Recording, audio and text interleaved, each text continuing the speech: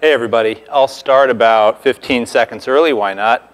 I hope everybody's having a good time in Portland. For those of you who are also from out of town like me, this town is just awesome. I think the conference contacted Bill Scott to talk about the node transformation at PayPal. He was unavailable, so he passed it along to my manager, Trevor Livingston, who also was unavailable. Who passed it along to me. So I'm the third choice, but I'm very grateful to be here. And I think I'm probably appreciating the conference in the town more than they would have anyhow. So let me start out with just a couple of things I threw in here at the last minute. Things to do in Portland. Buy an umbrella. That's the first thing I did. I was soaked. Most who live in Portland don't own umbrellas. That's what I heard, but I saw a lot of umbrellas around here, so I guess there's a lot of tourists in this area, right? So, you know. So acknowledge bread. Bread apparently is very important in Portland culture. For those on a low gluten diet, that's unfortunate. So I came across the Mad Greek Deli last night and had this sandwich that I almost cried. I almost cried on the sandwich. It was really good. Anything with French fries inside it is good. Liquid bread. I went to the Hungry Tiger, which is near where I'm staying, and everybody was drinking Rainier out of a can, so I did as well. I still looked like a tourist, but I was at least doing something right. And then today at lunchtime I went to Addie's, which is nearby, and that was awesome. So it's just bread in Portland. And again, it's just an awesome place to be. If you're here visiting, don't forget before you leave, after treating yourself to all these wonderful things, if you're doing it like I am, buy something for your wife or husband and get something for your kids. My 3-year-old made me promise. He said, "Daddy, buy me something with wheels." I said, "Okay, with wheels." And then he said, "And a remote control." I said, "I don't know about the remote control." But anyway, so I've been at PayPal since 2007. I'm a full stack engineer, I guess I'd call myself at this point. I'm moving from the front to the back. So when I got there in 2007, I was specifically doing web development, and now I'm much more focused on the back end in Node.js and JavaScript. And I'm on the infrastructure team, we call it, which is basically the team that builds and maintains the infrastructure modules for other teams at PayPal to build web applications. So my team manages the internal stuff, and also some of the open source modules that you may be familiar with, which I'll talk about a little bit later. And I'm not an architect. I think it was somewhere listed that I am one. Are there any architects in the room? Okay, I'll save my architect joke then. The kind of high-level outline of Node.js at PayPal was in 2012, some folks migrated over from Netflix and introduced it as a prototyping platform where we could build our sort of front-end assets in Node.js type stuff like require.js for dependencies, Dust for templating, and Less for CSS, and then we would migrate it over to our Java application. So we were using Node.js to sort of build out these high-definition prototypes. And then we did a bake-off between a team that was developing a feature in Java and a smaller team that was developing the same feature in Node.js. And the result of that was that basically the same product was built in less time with less people. So that was kind of the forcing function that said, hey, let's migrate over to Node.js for our web applications. I think that's greatly simplifying it, but sort of that story has been told in other presentations that can be found probably on YouTube, et cetera. And then in the first half of 2013, the Kraken.js Express wrapper was open sourced, and there's people that are obviously using it internally at PayPal, and we get a lot of contact from people outside of PayPal as well as contributors, filing issues and that sort of thing. So it feels like it's getting pretty good traction. There's 3,600 GitHub stars or so, and in terms of the developers at PayPal, we've got several hundred that are now Node.js developers. And they're not all new, right? So we were a Java shop, and now in terms of the front end, we're a Node.js shop, or front and mid-tier. So if you do the math, you would see that some developers we recruited in to do Node.js, but some we migrated over from being Java developers, which is an interesting story in itself. So at this point, we have 80 plus apps in production, and a lot of traffic is going across Node.js right now. So this is what change feels like.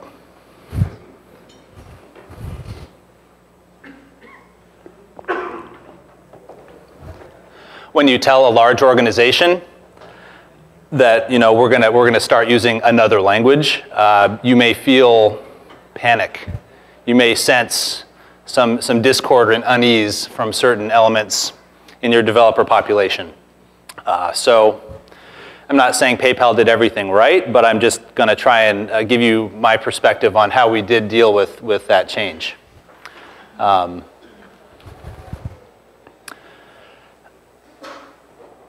I would say that basically you need these three things to manage this sort of change. You need influencers, you need experts/mentors, and then you need a community. So I alluded to people coming over from Netflix and sort of bringing this technology to PayPal.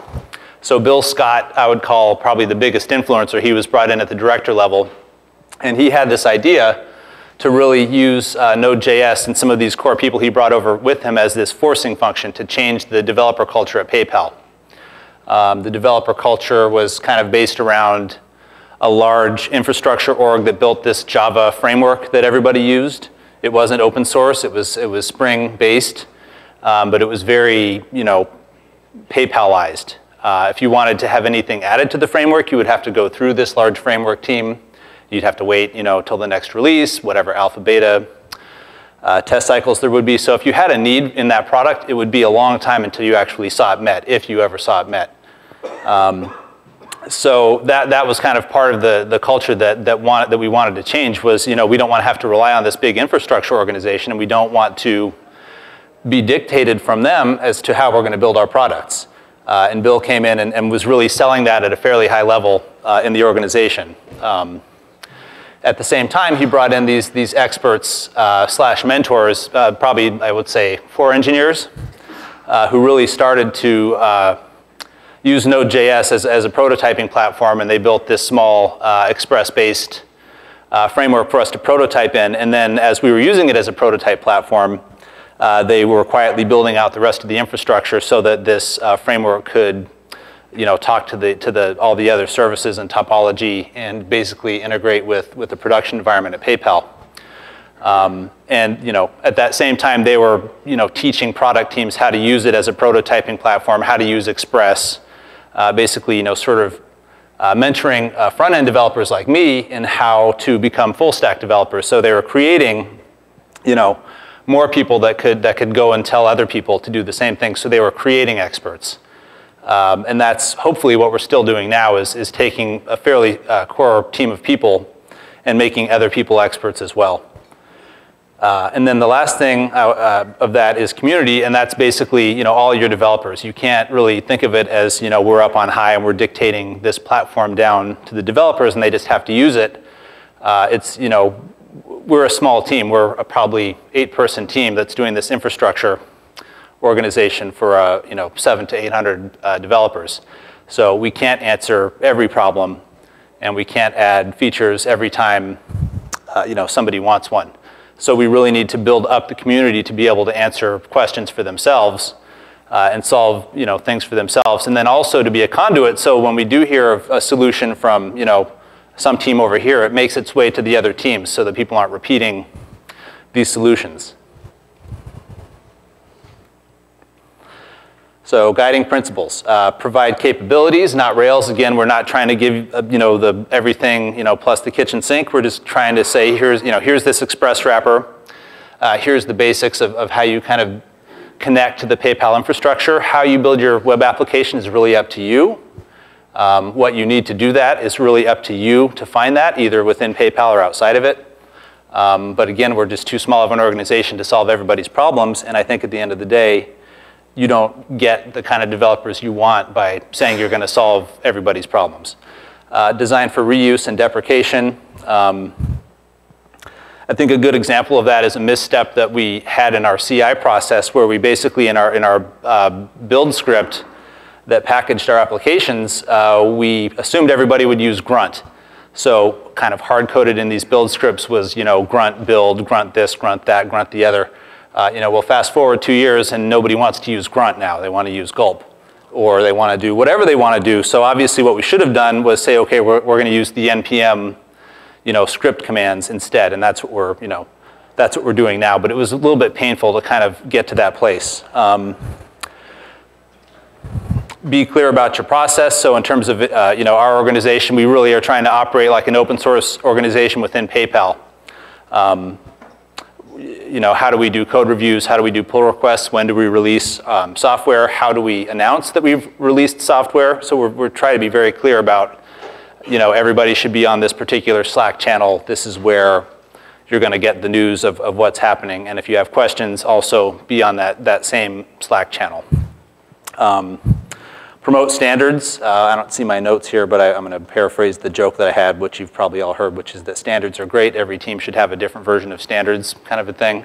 And we don't have a centralized standard. Our infrastructure team does have a standard, and we recommend that all of the product teams also have standards, but it really, I think, is kind of up to a team to decide, what standard that is that, that they're going to follow. No, let me Google that for you. If somebody has that basic of a question, they're going to need to kind of go answer it for themselves. Okay, winning Node.js. But I don't want to use that. If nobody wants what you're making, then you need to kind of go back to the drawing board. Can I get that in cornflower blue? Don't solve every problem. You really need to be, very focused and light. And here's some statistics. We took a little developer survey a while back, and there's no numbers along the y-axis. I apologize, but basically you can see that most developers at PayPal are pretty happy or very happy using Node.js. And I think my manager put this little joke in here, probably Java fans down there at the very left-hand side.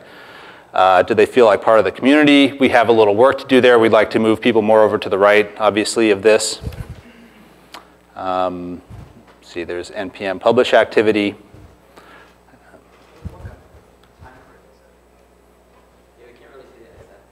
Well, there's nothing on the x-axis. That's a good point. And again, I kind of copied these from my manager.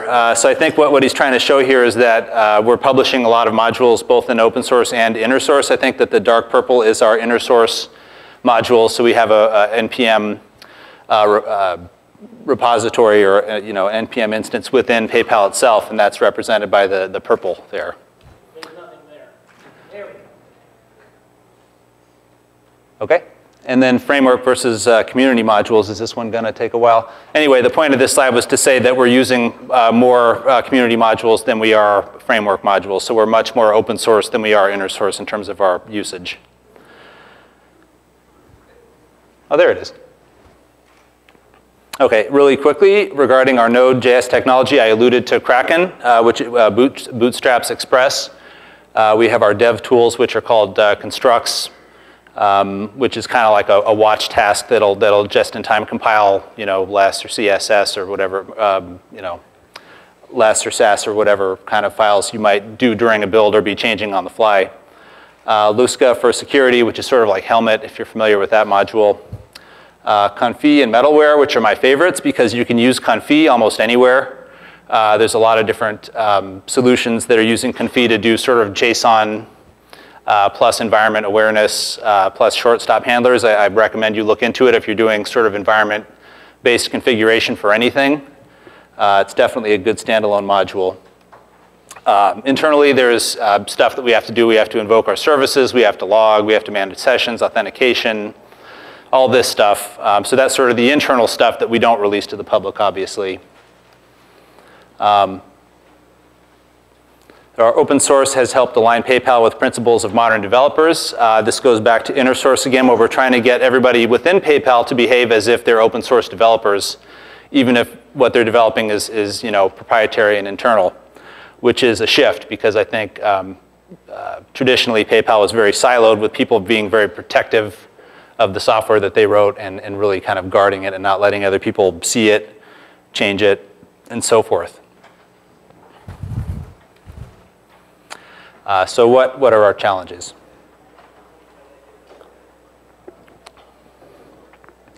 So there's people like me who have migrated from the front end to more of a full stack role. And that's a challenge because I, at least, do not have a computer science background. I came into web development from more of a design sort of path. So people like me, of which there are a lot at PayPal, have to kind of build up their DevOps knowledge and build up this other knowledge that other people who come from a CS background just sort of have and bring to the table. So if you are like me, or you have people who are like me who are migrating that way, I think it's important to have those experts and mentors to bring them up to speed. Other sorts of people, which is basically people that are coming to Node.js from another language possibly, and maybe they want to write as if they're still writing in that other language, whatever it might be. So that's something to watch out for. And keeping up with the Node community. Things go pretty fast, right? So things change rapidly. When we started 3 years ago, Dust seemed like a great solution for templating. And we built our internationalization all around Dust. Fast forward 3 years, everybody wants to use Angular, or, well, no. 2 years ago, everybody wanted to use Angular. Now everybody wants to use React. Nobody, at least at PayPal, seems to want to touch Dust. It feels icky to them. So, kind of building something so heavily into Dust was kind of a mistake that we made as well, which we've reversed. And actually, the community reversed it. It wasn't any infrastructure initiative to do that. It was some enterprising teams who basically came up with the solutions themselves. And so, as an infrastructure org, it's kind of our duty to say, hey, that's great. Let's take that and promote it to other parts of the organization. So I've alluded to this inner source idea. This is something that we're promoting from within PayPal, where we want both PayPal and other companies that are interested to try and operate as if they're an open source group of people around how they do code hygiene and pull requests and so forth. So I would definitely recommend you check out innersourcecommons.org. Okay, I wasn't sure if I would do this last or first, but I brought these up here, and I didn't bring these with me. Denise Cooper, who is the head of our inner source office, left these for me at the concierge office, so I think she wanted me to juggle. But one of the things that she's doing is she's having us learn how to juggle. So we're actually, every Tuesday, there's a group of people that gets together with a clown. He's not dressed up, but he is a clown nonetheless, and learning how to juggle. And we're basically doing that to try and promote these inner source ideals. So the idea is you get people from different backgrounds together to learn something they've never done before, which is essentially how we want to do inner source. We want people who haven't done it before to do it. So all right, let me just try something a little bit advanced. Don't be afraid to fail. There we go.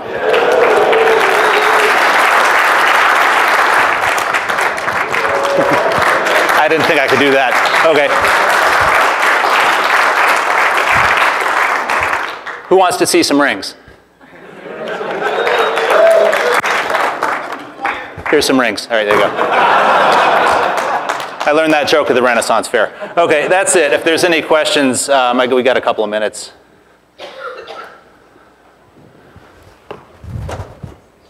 Questions?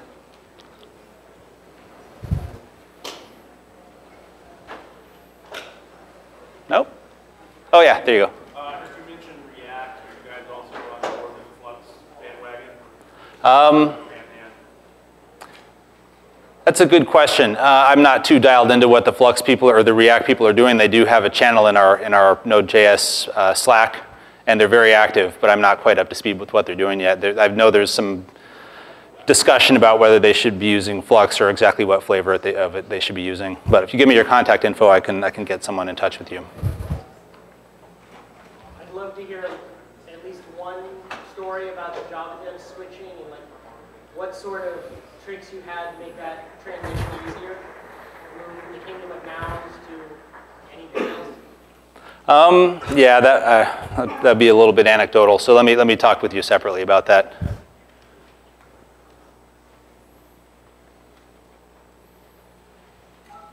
Okay, well, I'll juggle you out then. Thanks, everybody. If I can do the rings here.